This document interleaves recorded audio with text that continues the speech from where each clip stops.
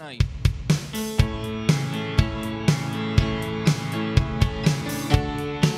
We will praise you, Lord God, forever, Lord. Hallelujah. Because you're worthy.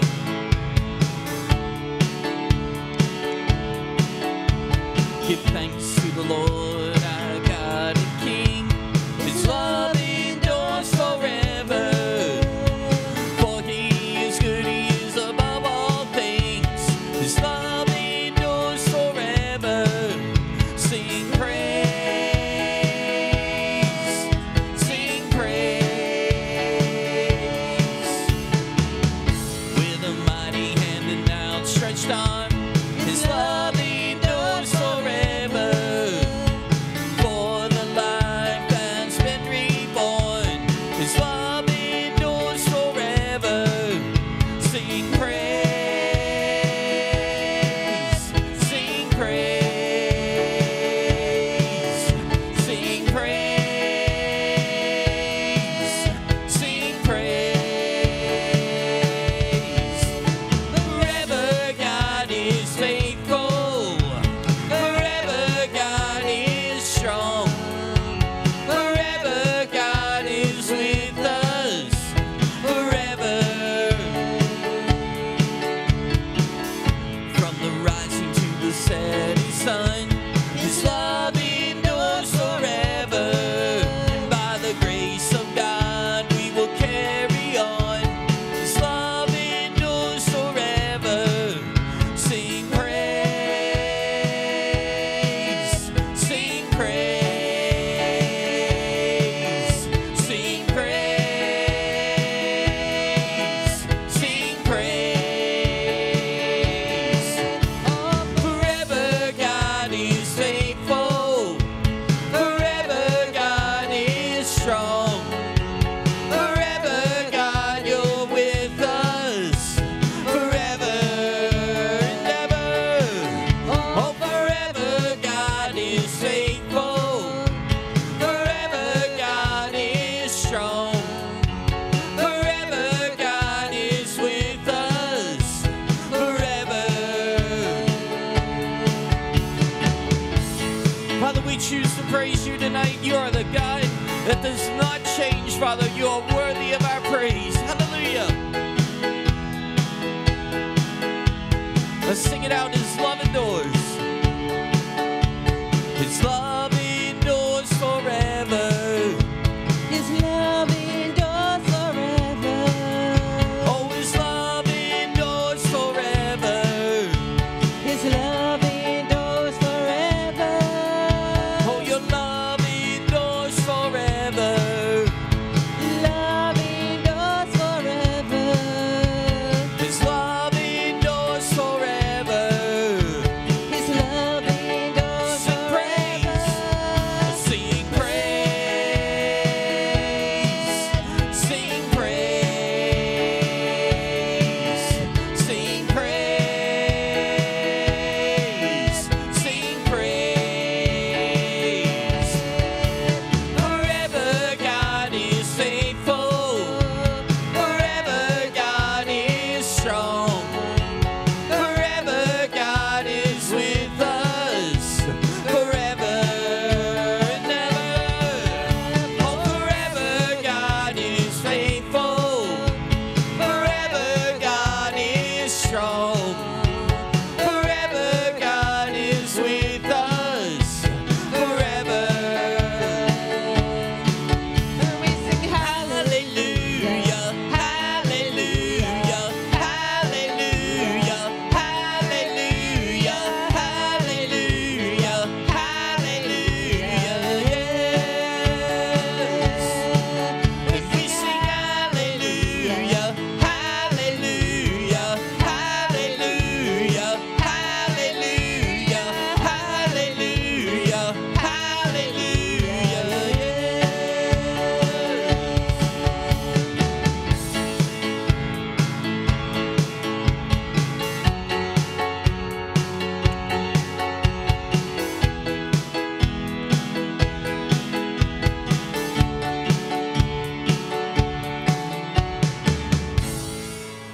Oh, Father, we thank you. You are so faithful.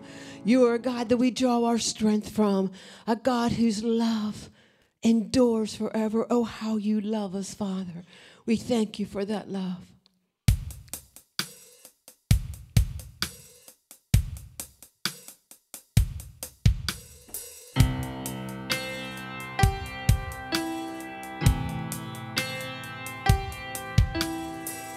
Your praise will ever be on our lips.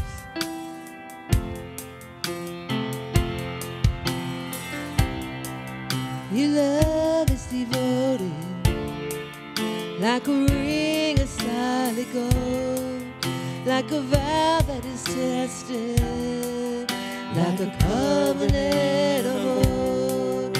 Your love is enduring through the winter rain and beyond the horizon. It's merciful today. Faithful you have been, and faithful you will be. And you pledge yourself to me, and that's why I sing your praise will ever be on my lips, ever be on my lips. Your praise will ever be on my lips, ever be on my lips. Your praise will ever be on my lips, ever be on my lips. Your praise will ever be on my lips, ever be on my lips.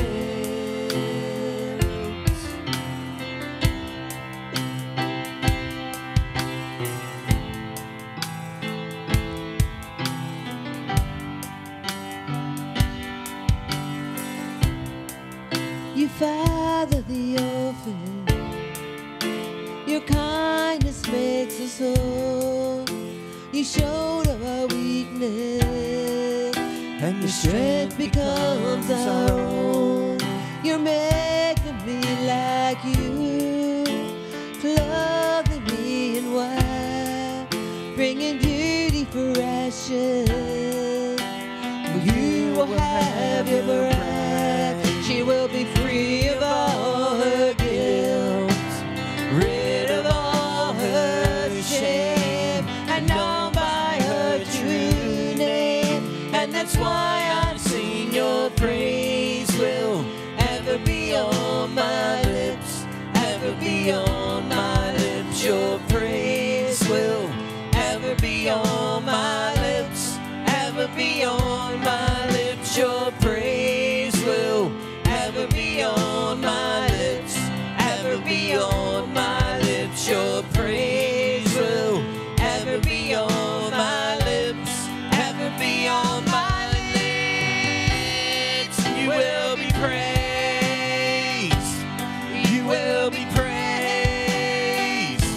With angels and saints we sing worthy are you, Lord. You will be praised, you will be praised. With angels and saints we sing worthy are you, Lord. Worthy are you, Lord.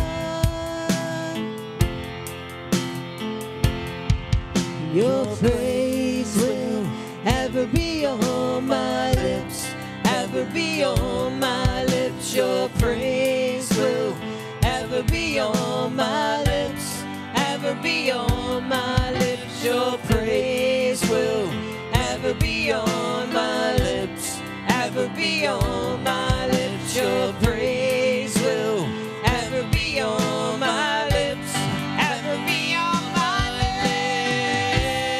You will be praised, you will be praised. With angels and saints we sing worthy are you, Lord. You will be praised, you will be praised. With angels and saints we sing worthy are you, Lord. You will be praised,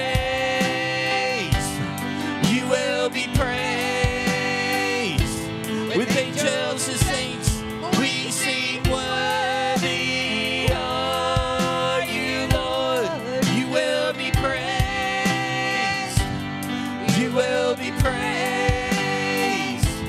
With angels and saints, we sing worthy, worthy, worthy are you, Lord. Worthy are you, Lord.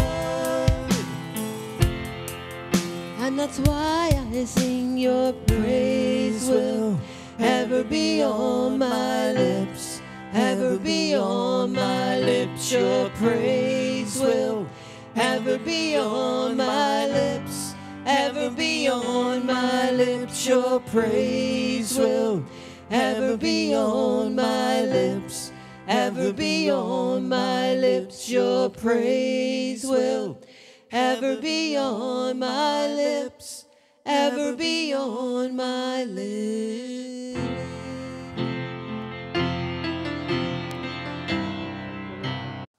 Hallelujah. Well, you can be seated. Open your Bibles once you get seated to 2 Corinthians chapter 4. 2 Corinthians chapter 4, we've been talking about the spirit of faith and operating and how to have our faith be operated. Notice our main text in 2 Corinthians chapter 4 and verse 13. Then we'll go over to Romans chapter 1. And we're finding out that the just are to live by faith. Of course, you and I are the just. He's making reference to the people of God. And so God wants us to live by faith. And I think a lot of people in their Christian circles and their Christianity, they're wondering, you know, I'm not sure what God wants me to do. Well, He wants you to live by faith. Everybody say, God wants me. Come on, everybody say it. God wants me to live by faith. And, of course, to live by faith means you've got to live by the Word, because faith comes by hearing and hearing by the Word of God. So the more Word I know, the more Word I have coming to me, hearing that I hear it, then the more I can walk by faith. And He wants us to walk our whole lives and everything by faith. But notice in 2 Corinthians chapter 4, 2 Corinthians chapter 4, verse 13, the Holy Ghost through Paul is writing, and he's talking to the church at Corinth about the spirit of faith, or the essence of faith, or exactly how does faith operate, because it's one thing to have faith, it's another thing for faith to be operating. Remember, James chapter 2 tells us that you can have faith, but it can be dead faith. And dead faith means what? It's not producing, it's not productive, it's not doing what it's meant to do. And of course, that's my problem, that's my fault if faith is not working, because I'm the one that has to work faith that God has given to me, that I've got from hearing the Word. But notice, once again, Paul said to the church at Corinth, and he begins to tell us about the spirit of faith, or how faith works and how faith operates. And he said, we having the same spirit of faith. Everybody say, we have the same spirit of faith. Aren't you glad that it hasn't changed down through the years? We having the same spirit of faith, according as it is written. Notice now he's talking about there are two essences of faith and how to operate faith. Number one, he said, I believed, and therefore have I spoken. Notice Paul said, I believe the Word, and once I believe it in my heart, then I have to speak it. Faith has to be spoken. There has to be some type of corresponding action from your believing. It's not just enough to believe it. Thank God you believe it, but you don't get the manifestation of it until you release it, and you do that by speaking it out. Your faith has to be spoken. He said, I believed, and therefore have I spoken. And he goes on, and he's addressing them. He said, we also. Everybody say, we also. Now, Paul's talking about himself, and I'm glad the Holy Ghost told him to write this down and say this. He said, we also believe, and therefore speak. Notice once again, he said, I believe the Word, and so I speak it. But we also believe, and therefore we speak it. I'm glad they put that last part in there, because here's what people would have said. If Paul would have said, I believed it, and therefore I speak, they would have come up with a doctrine and said, well, that's for Paul, but it might not work for you. No, it's for us also. Everybody say, it's for us also. And so God wants us to know how to operate in faith, hear the Word, have the Word come to you, receive it. Faith comes and gets in your heart by hearing the Word. When it does, now you got to speak it out. It's important that you speak the Word of God out. We know this as far as salvation. Go back to Romans chapter 10. Romans chapter 10 tells us that people can't get saved unless they hear somebody speak the Word of God. The spoken word is very powerful.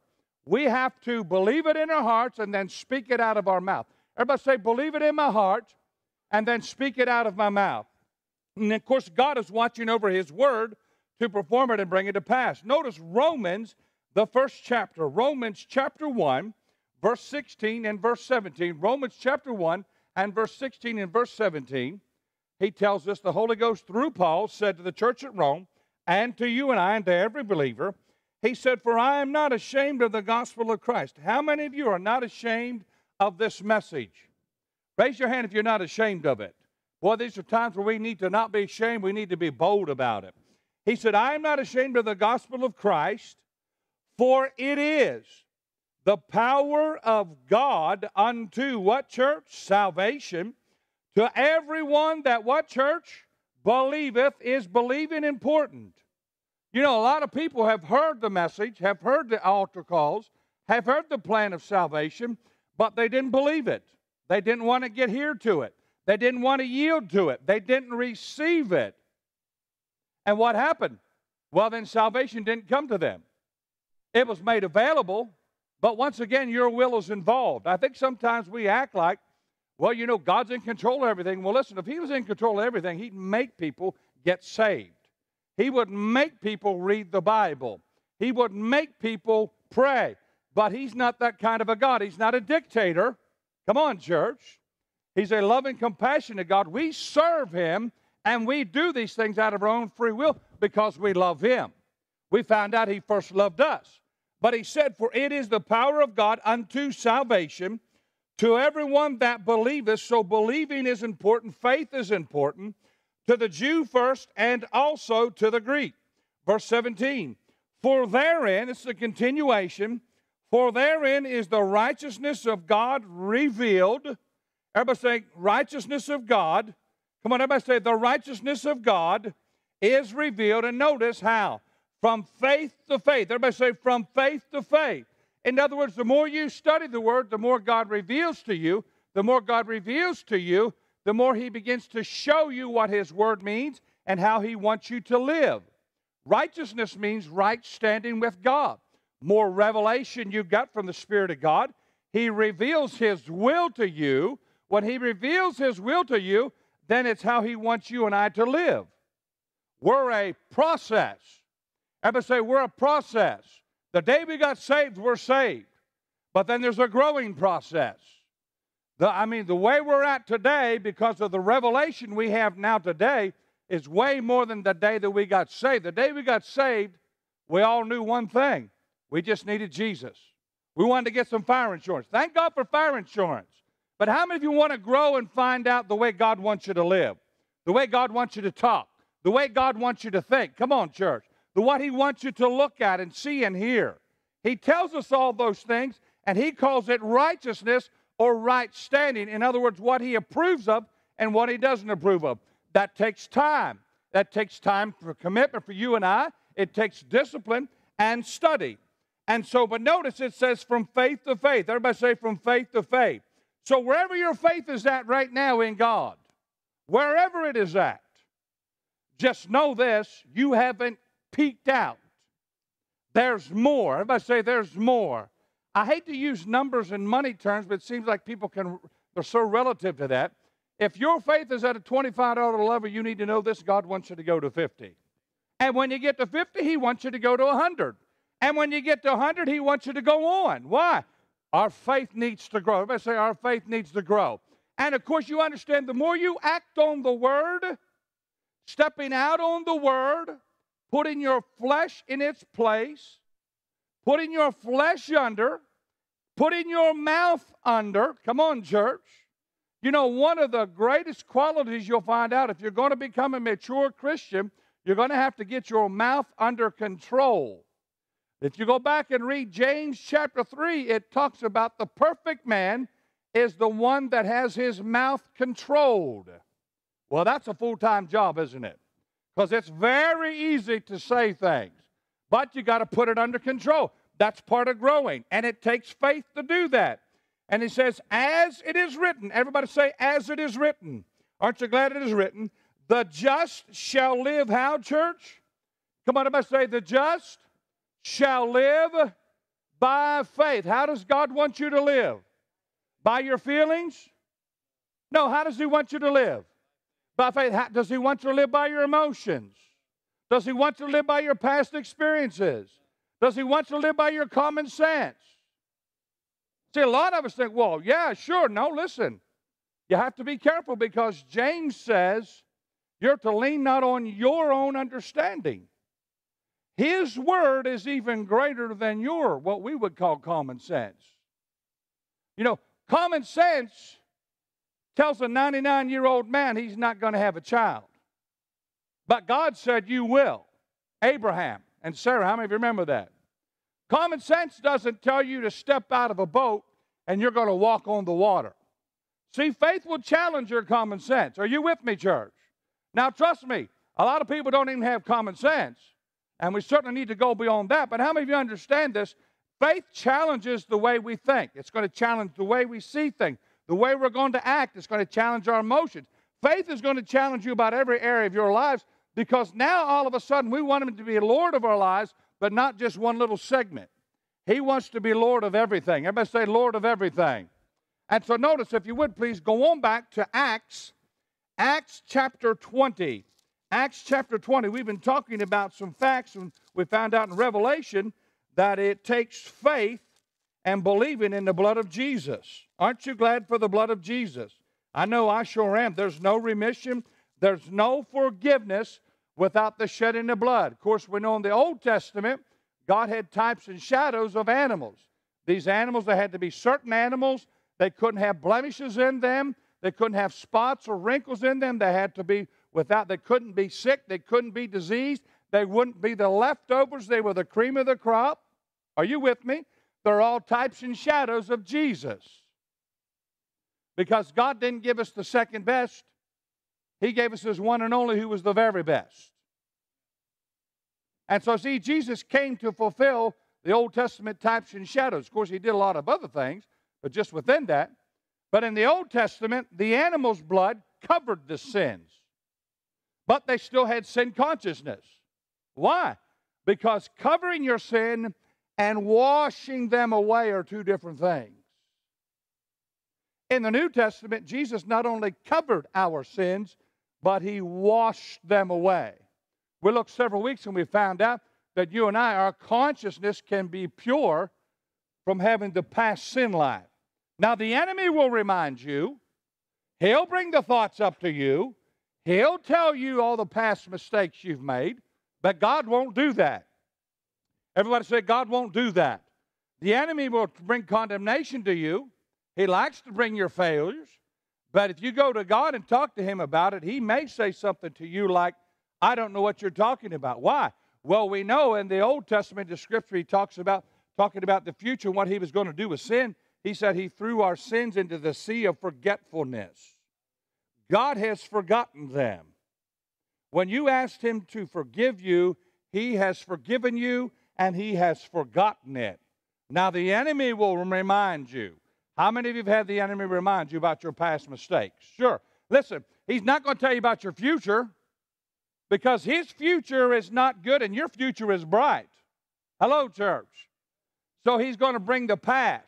And he'll try to condemn you, try to make you feel like, well, you're really not forgiven, but you are forgiven.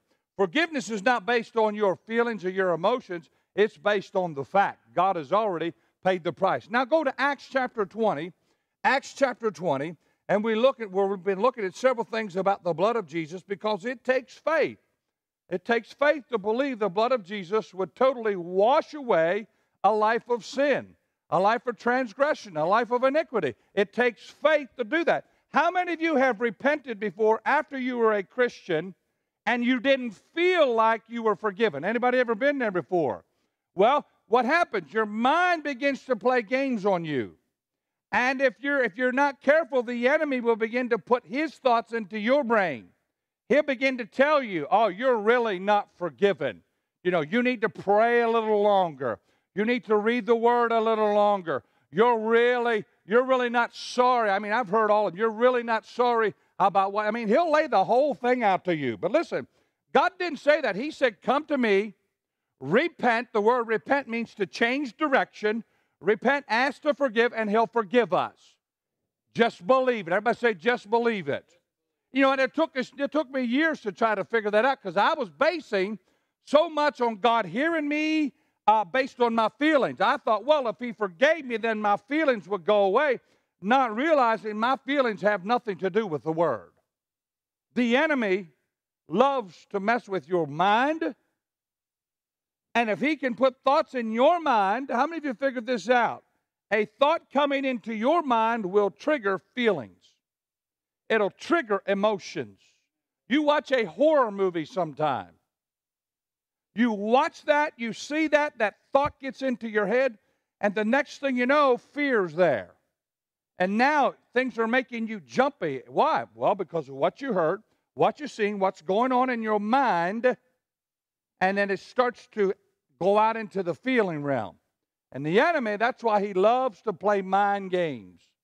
If he can get you to think on his thoughts, then before long it'll start triggering your feelings.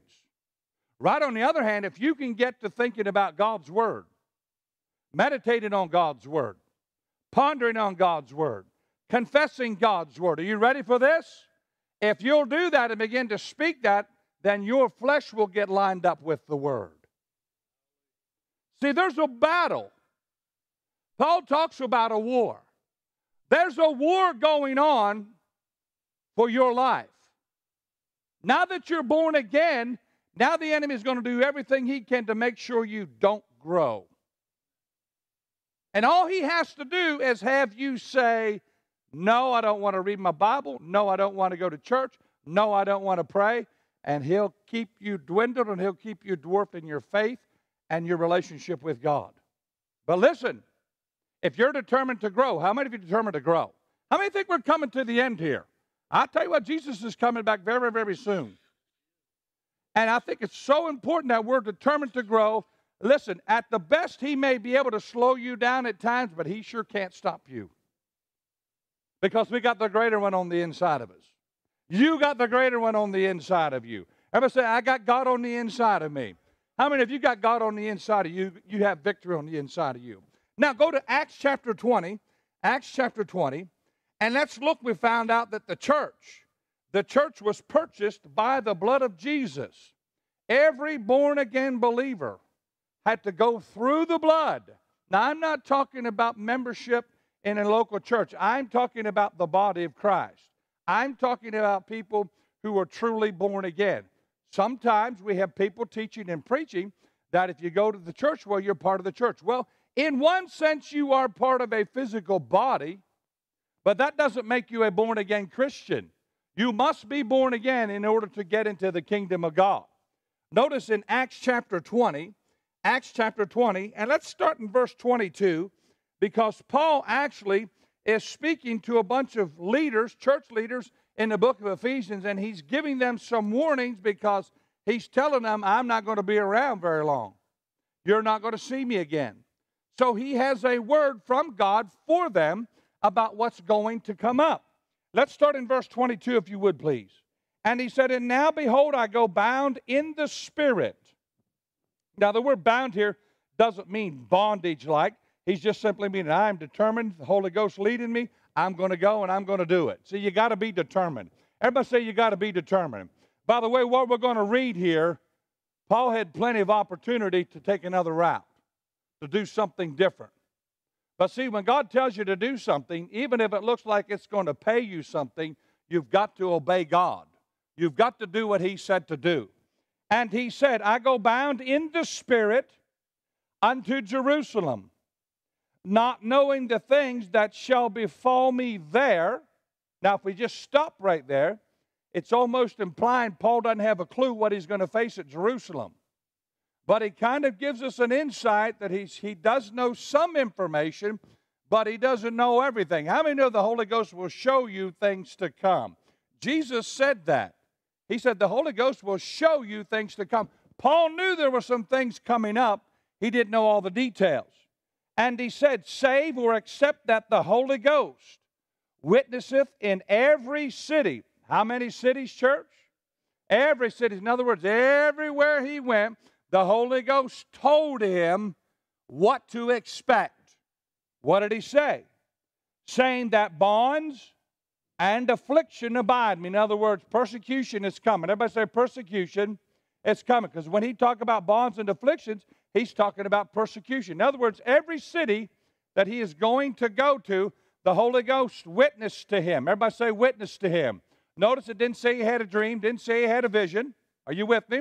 Didn't say it was one of the 9 gifts of the Spirit. He said it just witnessed. He knew it in here that persecution is coming. Well, are you ready for this? 2 Timothy chapter 3 tells us that if you live godly for Christ, you're going to have persecution come to you. Nobody said amen. That's nothing we want to hear.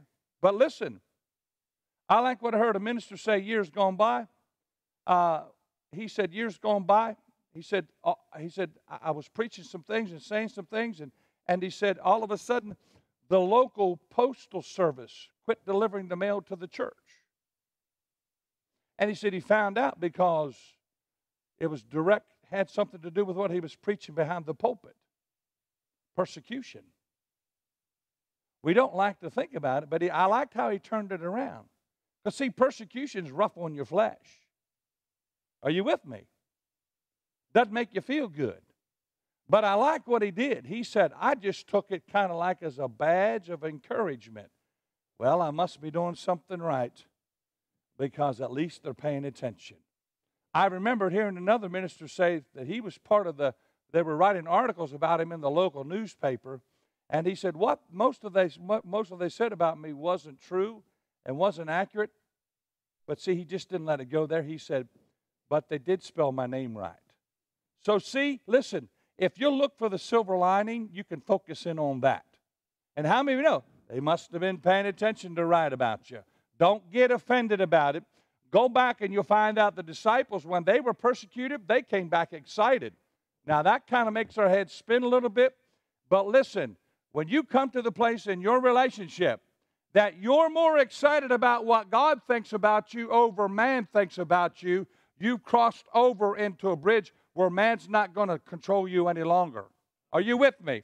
So he said, verse 23, say that the Holy Ghost witnesseth in every city, say that bonds and afflictions abide me.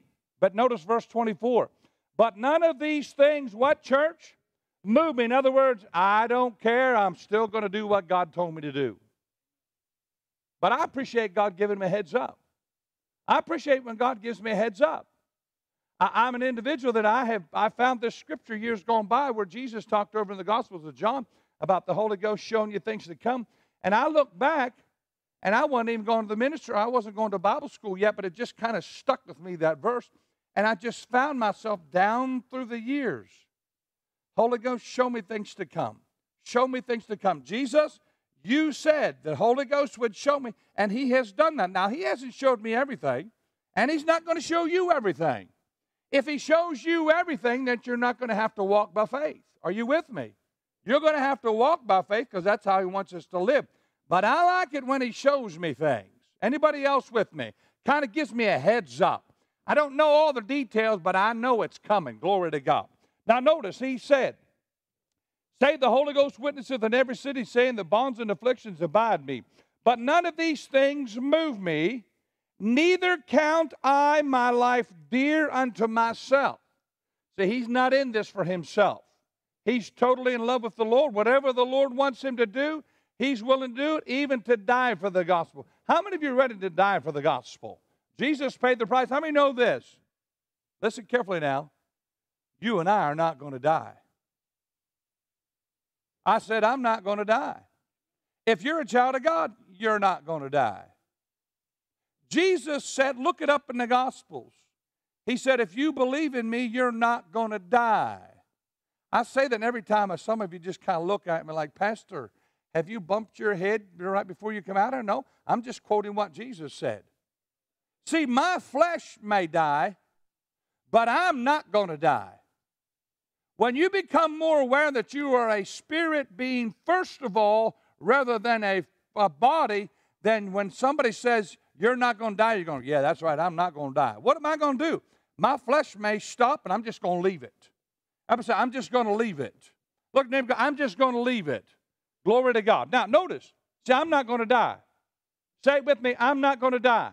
Boy, if you want to get religious people mad, just start telling them that. See, they're thinking natural terms, and Jesus was talking about spiritual things, because I'm a spirit being. You're a spirit being. That's what you are. You just happen to live in a body.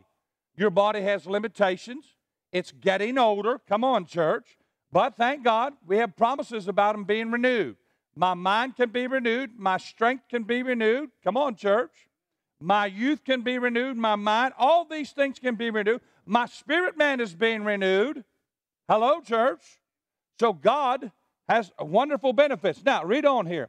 But none of these things move me, neither count I my life dear unto myself, so that I might finish my course with griping and complaining. No, that I might. Everybody at verse 24? Everybody got verse 24? Say, I got it. That I might finish my course. How, church? With joy. How does God want you to finish? With joy. Are you ready for this? How does God want you to do His will? With joy. He doesn't want you to just get there and go, well, you're done, and then have joy. He wants you to learn to have joy all the time. Joy is important. Joy is more important than happiness. Happiness is based on feelings and emotions and everything going right in the natural realm. The joy of the Lord is on the inside of you, and it keeps you smiling on the inside, and it shows up on the outside when the world is chaotic on the outside. Why? I'm not moved by what's going on out here. I'm moved by what's going on in here. See, you need joy. You need God's joy in you, because we're in a crooked and perverse generation. That joy is your strength. Life's a whole lot easier when you can smile about it. How many of you found that out? But when the enemy tries to take that smile off of your face, he starts to deplete your strength. He'll start to defeat your strength spiritually, and if you're not careful, before long it'll start filtering, and it'll start taking away your physical strength, and before long now you don't want to go to church. Now you don't want to read. That's why a lot of people aren't going to church today. They're going to blame it on COVID. They're going to blame it on this. They're going to blame it on that. But listen, when you get your spirit man strong and full of joy, bless God, you're ready to go. You're ready to do the will of God. Why? You got strength on the inside. You have His ability to do that. You need His ability, His grace to do that. That's what joy will do for you. That's why Paul said, none of these things move me. He said, for I don't count my life dear to myself, so that I might finish my course with fullness of joy, with joy, and the ministry which I have received of the Lord Jesus, to testify the gospel of the grace of God. And now behold, I know that you all, among whom I have gone preaching the kingdom of God, shall see my face no more. In other words, this is it, guys. You're not going to see me again. Wherefore, I take you to record this day. Now, he's talking to the leaders now. This is a leaders' conference. That I am pure from the blood of all men. What is he saying? I don't have anybody's blood on my hands. Scripture in the Old Testament talks about those people that we don't witness to, and they die and go to hell. Their blood is going to be on our hands. Paul said, I preached all of them. Now, trust me, if you go back and you study Paul's ministry, I mean, at the same city, he would have revivals and he would have a riot. But he preached to whosoever. Everyone has a right to hear about Jesus. If they don't like it and they don't receive it, that's their responsibility. I can't make them get saved. I can't make them accept Christ. But I do have a responsibility to make sure they hear the good news. Everybody say amen. Glory to God. And that's what Paul's talking about here now, about their blood.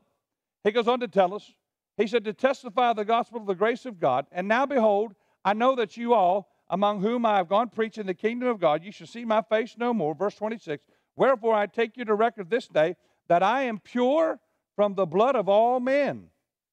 Verse 27, for I have not shunned to declare unto you all the counsel of God. See, Paul was a full gospel preacher. Verse 28, Take heed, therefore, unto yourselves. Now, notice he's telling the leaders, take heed to yourself. In other words, you need to stay in the Word. You need to stay filled with the Word. You need to stay filled with the Holy Ghost. Now, listen, if the leaders got to do that, how many believe everybody's got to do that? He said, take heed, therefore, unto yourselves and to all the flock over the which the Holy Ghost hath made you overseers. Notice what he said, to feed the church of God. What's the responsibility of a pastor? To feed the church of God. How many of you remember when Peter denied Jesus 3 times? I remember that story.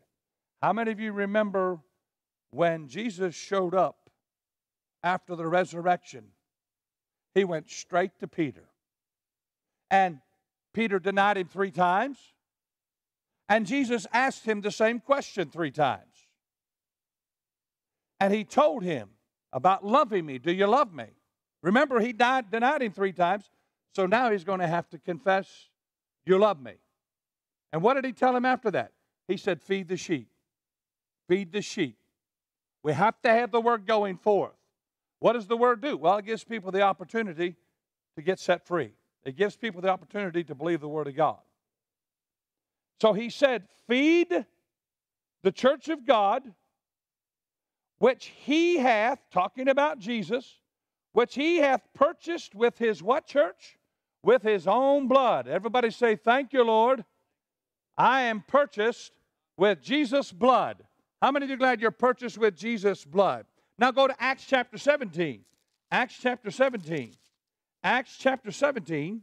Acts chapter 17, and let's look at verse 26. Acts 17 and verse 26, we find another area that all nations of men are made one by the blood of Jesus. I tell you what, the blood of Jesus unites people.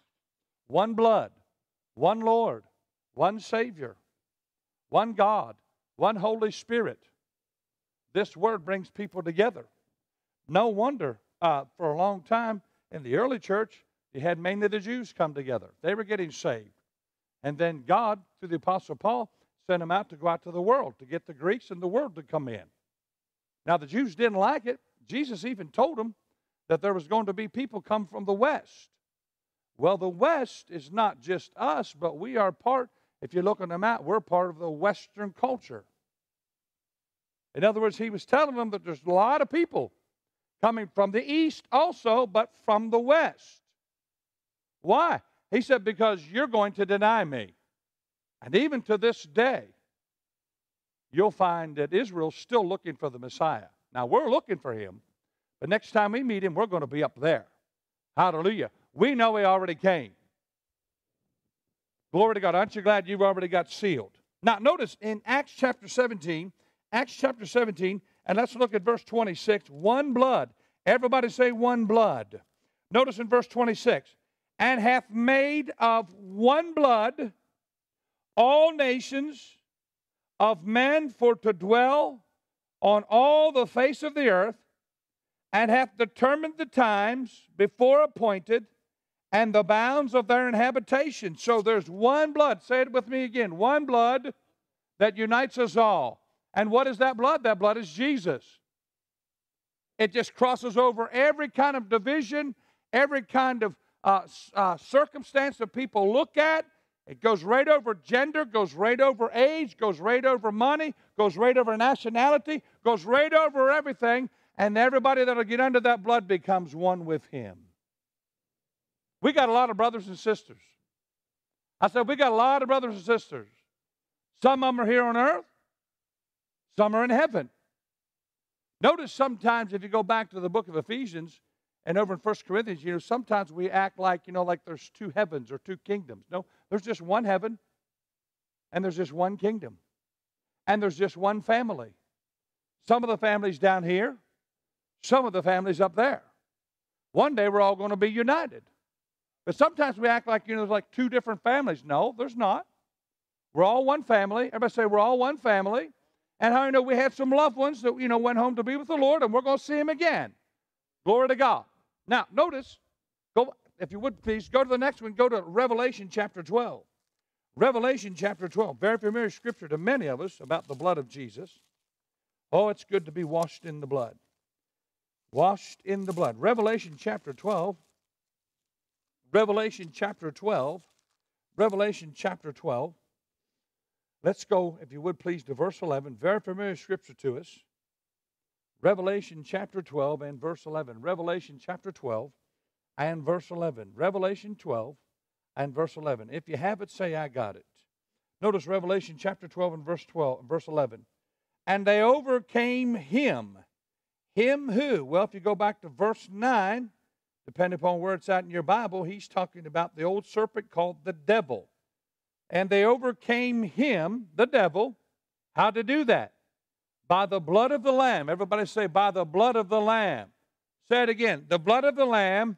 Come on, say this with me. The blood of the Lamb helps me to overcome the devil. Now, I know that doesn't mean a whole lot to a lot of people, but if you go back to, once again, the Old Testament types and shadows, we see types and shadows what the blood did for the people of Israel.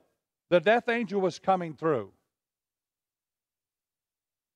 What did he do? He told his servant to go and take the lamb, the blood of the lamb, on the sides and the top of the doorpost. What is that? That lamb was a type of Christ. What happened when the death angel came through? It could not come into that house to take the firstborn. That's a type and shadow. When the enemy comes, when he comes through, you and I, we just found out and we read about the blood of the Lamb. Everybody in the body of Christ is covered in the blood of the Lamb. Are you with me, church? He bought you with that blood. When the enemy comes looking at you, he sees the blood.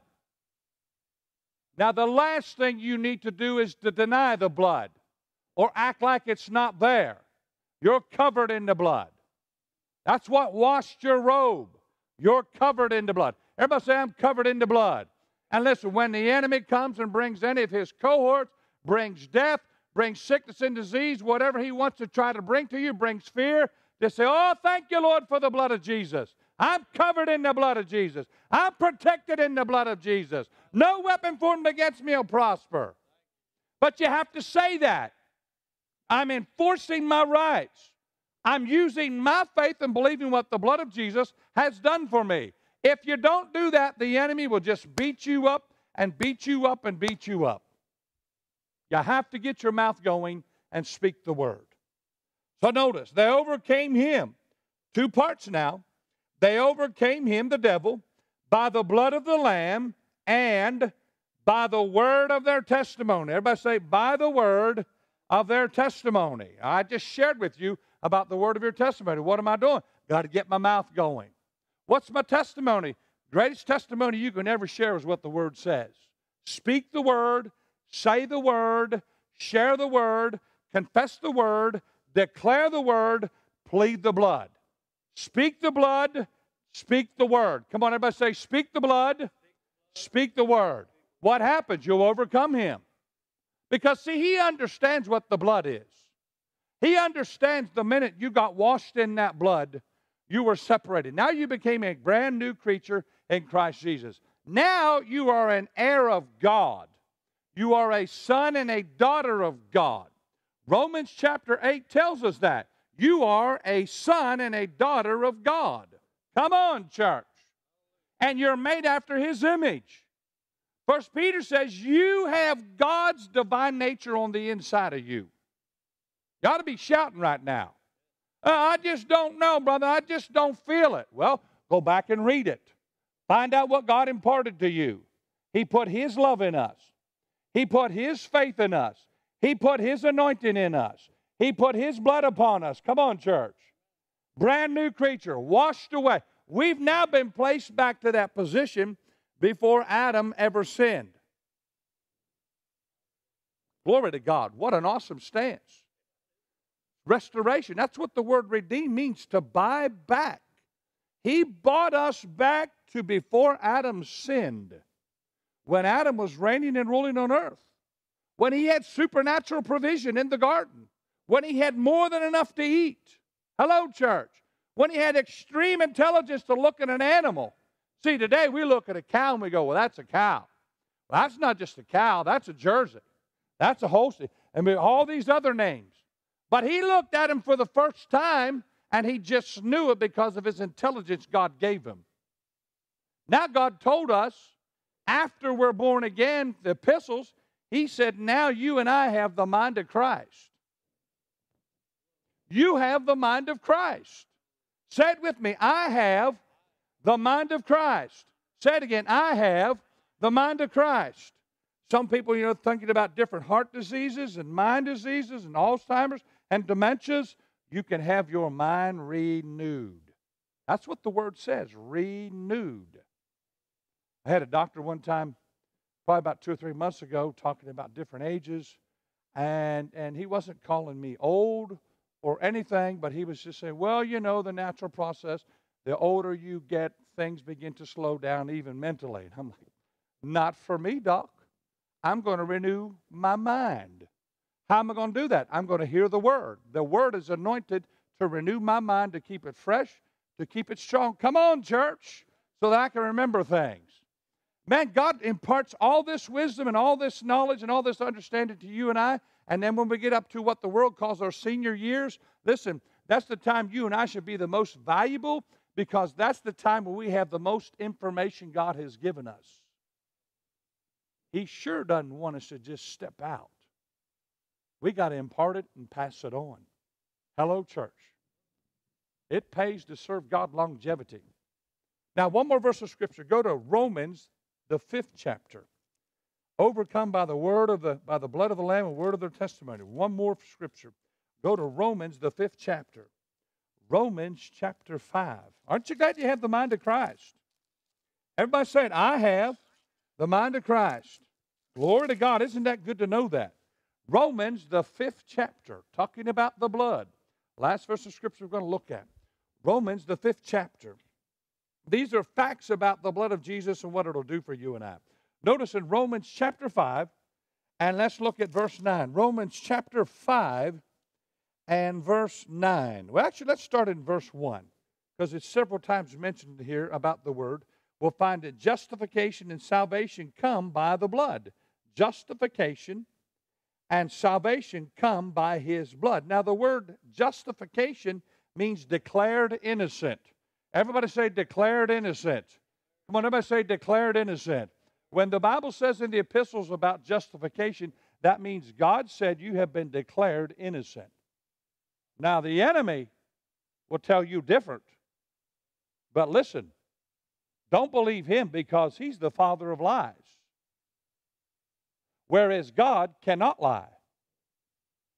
Believe what God says over what your mind says. As a matter of fact, one way to find out where the information's coming from, if it comes up here, it's not from God. If it comes down here, it's from God. Because see, God is a spirit, and He talks to us down here. When you have a thought come up here, you probably better go start digging into the Word and find out if that lines up with the Word. Because the enemy loves to put thoughts and imaginations up here to bring down the Word to make it look like it's not true. But listen in here. Now, notice, everybody say, I've been declared innocent. Say it with me. I have been declared innocent by God. Now, notice, Romans, the 5th chapter, verse 1. Are you there? He said, therefore, being justified or declared innocent, how, church? By faith. See, you got to believe that by faith. Your feelings, your emotions, your mind may tell you, how is that possible? I mean, how can God look at me and just like that declare me to be innocent? Well, because of the blood. Everybody say, because of the blood. I mean, listen, it's not like, God doesn't like years gone by. Many times I used to get grass stains on my blue jeans. Well, my mom, of course, we didn't have the detergents and all the things we did as a young kid that they have today, but she'd scrub them, put them through the washer. Before she'd dry them or hang them out, she'd go back through and there'd be more grass stains. What do you have to do? Scrub a little more. Sometimes it would take 2 or 3 washings to get all the stains. The blood of Jesus is not like that. One time and you're done. Everybody say one time and you're done. You're not going to have to go back and ask Him to forgive you again and again and again. If you do the same thing over and over again, absolutely. But I'm telling you, when you come to Him and you ask Him to forgive you, He forgives you right then and there. Wherefore, being justified by faith. So you got to believe it by faith. And remember that the next time you ask the Lord to forgive you, and you know that He has forgiven you according to His word, but your feelings say, no, He hasn't. This is where you mix your faith and say, well, I believe what God says because God can't lie. My feelings lie. My feelings are subject to change. God said for me to repent. I've repented. God said to ask for forgiveness. I've asked for forgiveness. And I believe that He has forgiven me by faith. Everybody say by faith. Once again, you have to use your faith for this sometimes.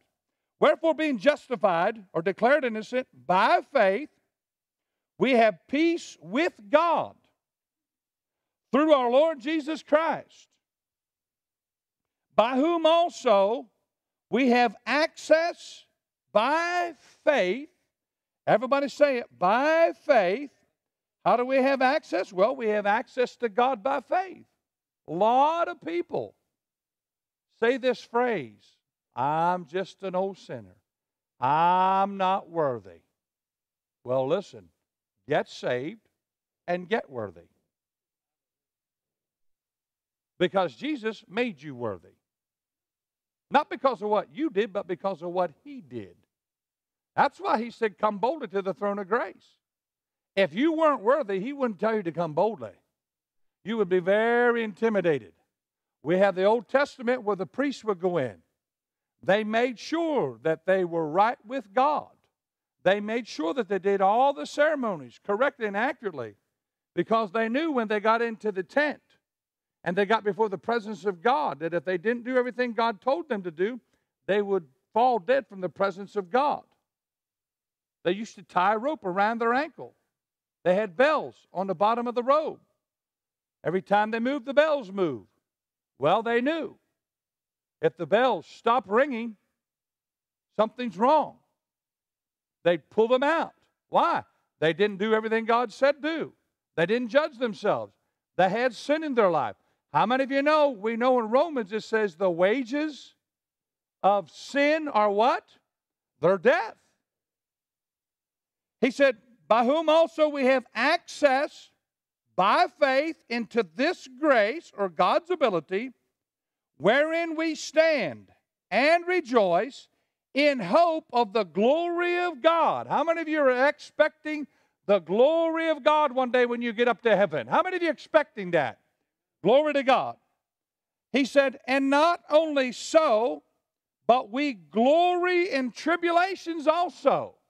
See, don't just glory looking when you get to heaven, but go ahead in the midst of tribulation and keep glorifying God. Oh, that's you're going to have to do that by faith, aren't you? And notice what he said. I tell you, the word will challenge us. But we glory in tribulations, not tribulation, but tribulations. Not talking about the tribulation period. He's talking about being when things just one thing goes wrong after another. We just keep giving glory to God. Everybody say, keep giving glory to God. Come on, everybody say, keep giving glory to God. Now, write this other scripture reference down. Romans chapter 4, verse 17 to 21. When Abraham finally got in faith, God told him he was going to have an heir. He was going to be the father of many nations. God told him that when he had no children. Didn't happen until 20-some years later. One of the things that we find Abraham did when he finally got into faith was, go back and read those 5 verses, what happened, or 4 verses. You'll find out one of the things that kept Abraham in faith is it says that he kept giving glory to God, kept thanking God, kept praising God. See, he kept his attention, he kept his mouth, he kept his heart toward God. He kept praising God when it looked like it wasn't going to come to pass. Anybody can praise God after it came to pass, but what are you going to do before it comes to pass? See, you just can't praise God when everything goes right your way. If you do, you'll stay there way longer than what you should have. When God wants to deliver us. But He needs us to do what He says to do when things don't look favorable. And that takes faith. Because your feelings want to resist it. Your mind wants to resist it. Your emotions want to resist it. Your flesh wants to retaliate. You want to get mad. You want to get upset. Everybody say, don't do it. And so, see, faith says, do the word. Count it all joy. What? I don't want to count it as joy. It's not joy. You got to count it as all joy. Hallelujah.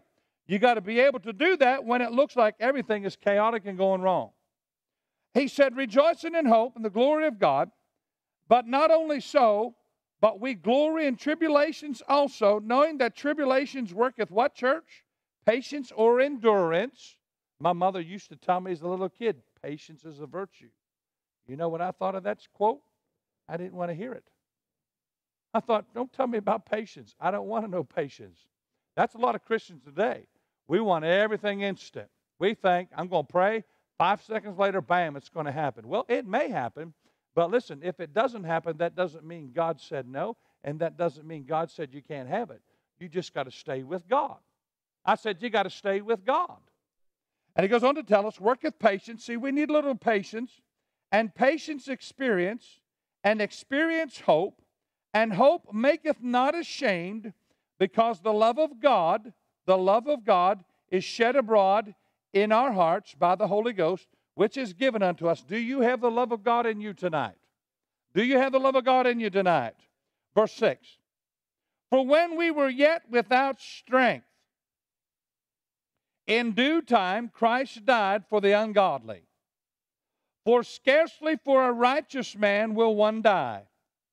Yet peradventure, for a good man, some would even dare to die. But God commendeth his love toward us, in that while we were yet sinners, Christ, what did he do? He died for us. Notice, and if you remember, Jesus said, I didn't come to, he said, I came for those who were lost. I came for those that needed a physician. He didn't come for the ones that knew the physician. He said, I came for those that didn't have a physician. Verse 9. Much more then, be now justified. Everybody say, I'm justified right now. Say it again. I have been declared innocent by God. When, church? Come on, everybody say it right now. Come on, everybody say it. Being justified now. By his blood, we shall be saved from wrath through him. What does that mean, wrath? Well, there is coming a wrath. There is coming a judgment. There is coming the wrath of God when one day, when God's judgment is going to be poured out. Aren't you glad because of the blood of Jesus, we have been delivered from that wrath? Close your Bibles and stand up. Glory to God. Thank you, Lord. Thank you, Lord.